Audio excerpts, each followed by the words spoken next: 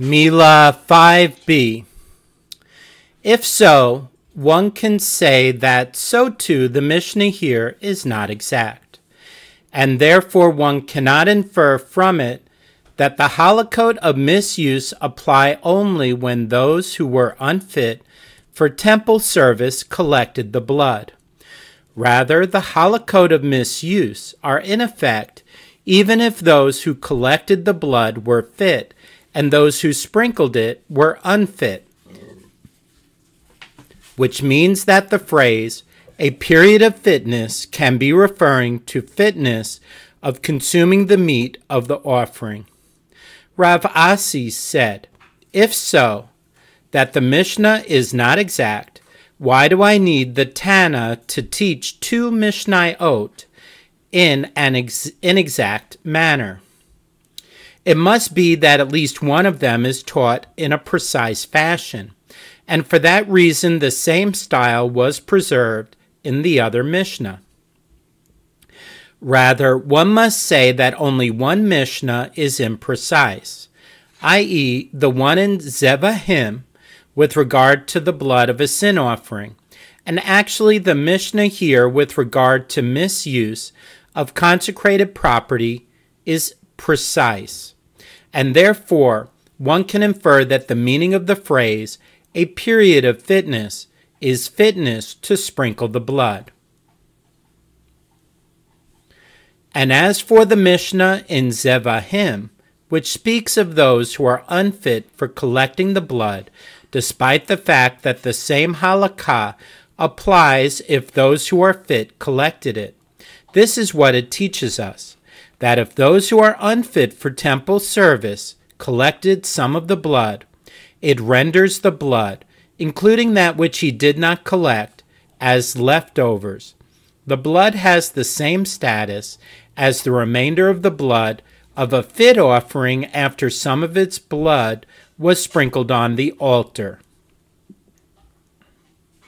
And consequently, it teaches with regard to a case where the blood was collected in two vessels, that even though the priest who was unfit collected the blood and sprinkled it, and a priest who was fit subsequently collected the blood and sprinkled it, the sprinkling of the fit priest is considered as though he did not do anything.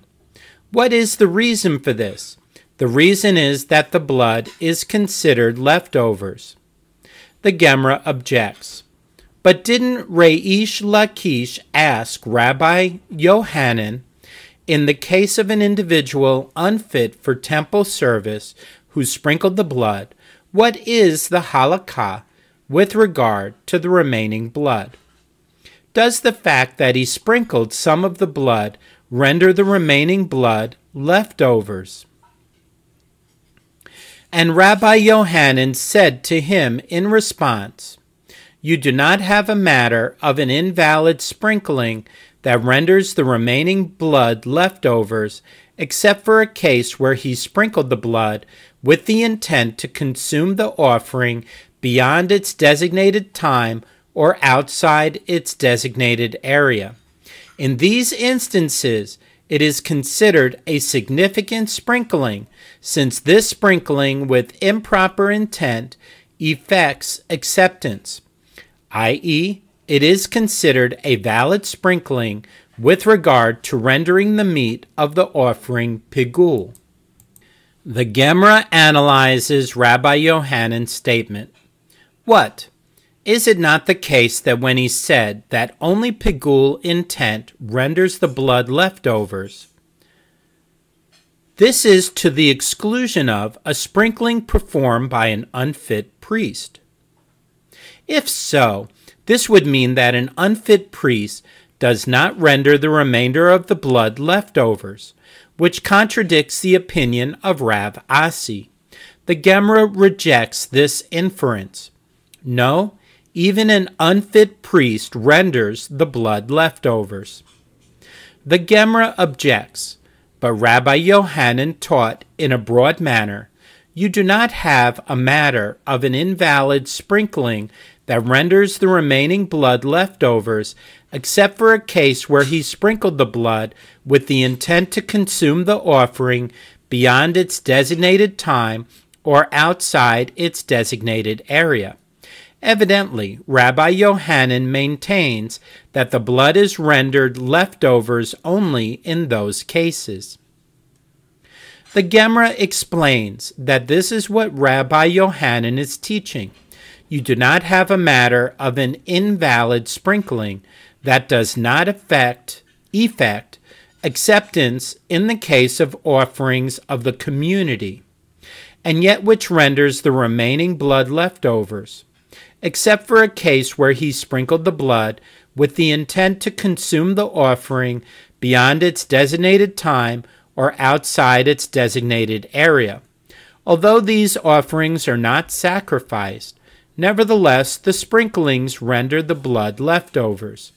But Rabbi Yohanan was not referring to a ritually impure priest who is fit to effect acceptance for offerings of the community in a case where the majority of the community is impure, as he does render the remainder of the blood leftovers.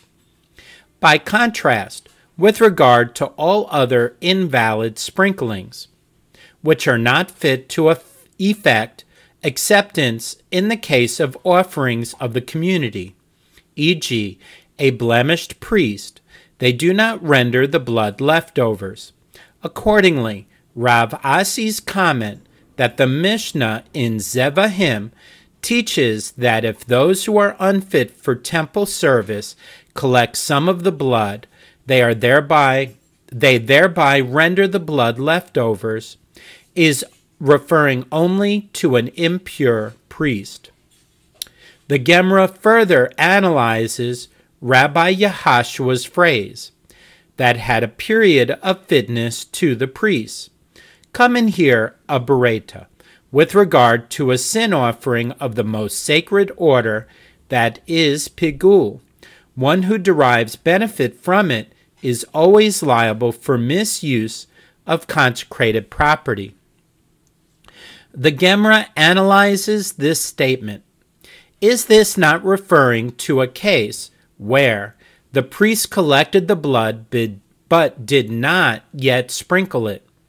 If so, this would mean that it is specifically the collection of the blood after the intent of pigul that does not remove the blood offering from the halakot of misuse.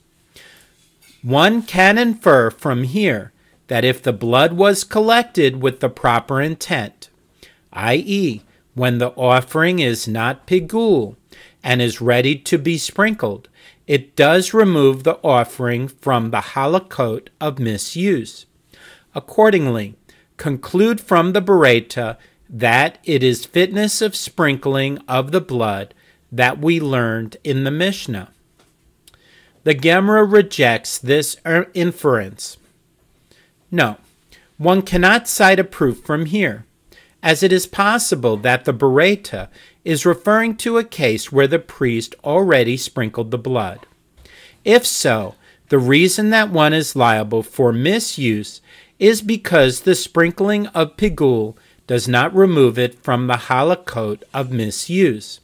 It can therefore be inferred from the bereta that if the offering was not pigul, then the sprinkling would remove it from misuse. This interpretation is in accordance with the opinion that when Rabbi Yehoshua referred to a period of fitness, he meant fitness of consuming the meat of the offering, i.e., only when the blood was sprinkled properly. And if so, what does the bereta mean when it states that one who derives benefit from an offering that is pigul always remains subject to the halakot of misuse?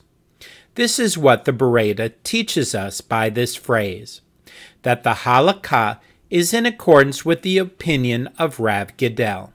As Rav Gidel said, that Rav said, sprinkling the blood of an offering with pigul intent does not remove the offering from the status of being subject to the holocaust of misuse.